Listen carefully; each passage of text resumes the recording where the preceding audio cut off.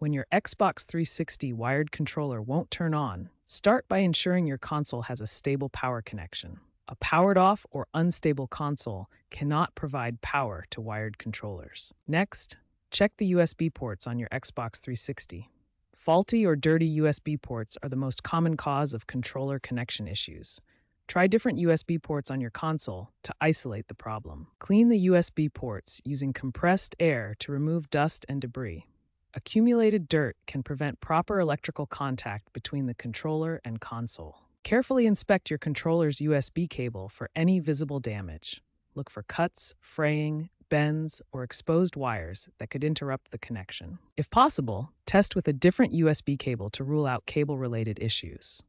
This helps determine whether the problem is with the cable or the controller itself. Restart your Xbox 360 console to resolve potential software glitches. Many connection issues are caused by temporary software problems that a simple restart can fix. Press the Xbox button on both the controller and console simultaneously to resync the connection. This reestablishes the communication link between devices. For a hard reset, hold the Xbox button on the controller for 10 seconds. This completely resets the controller's internal state and can resolve persistent connection issues. These troubleshooting steps address the most common causes of Xbox 360 controller connection issues: faulty USB ports, damaged cables, and software glitches. Try each step systematically to identify and resolve the problem.